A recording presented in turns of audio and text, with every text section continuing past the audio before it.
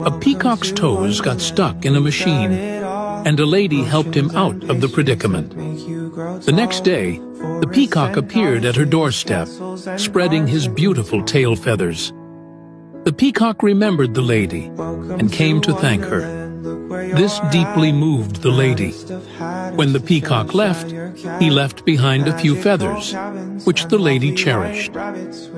She carefully processed these feathers and turned them into beautiful pendants. Later, the peacock would come back once every few weeks. Once, he even walked into the lady's house, exploring her rooms like a guest, which greatly surprised the lady. Their relationship grew stronger, and they became very close. The lady received more and more feather gifts, and she never imagined that her small act of kindness would start a beautiful story.